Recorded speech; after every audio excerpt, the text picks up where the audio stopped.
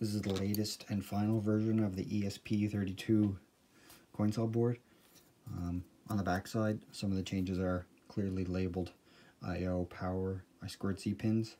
You can power it either by soldering this on this side, or you can power it by the micro JST header right there.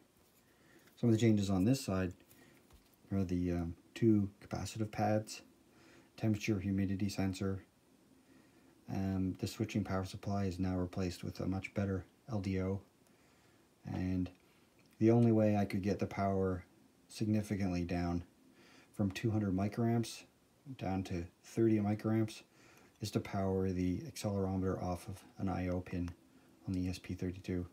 I didn't really want to have to do that, but I tried multiple revisions before this and just couldn't quite get it. So yeah, this is now powered by an I/O pin. So I'm just going to connect that little battery. You can see connects. Gives you your RSSI and IP address.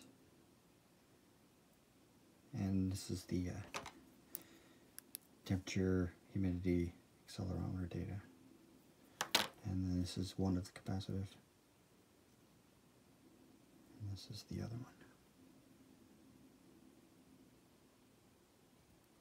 Yeah, so that's it.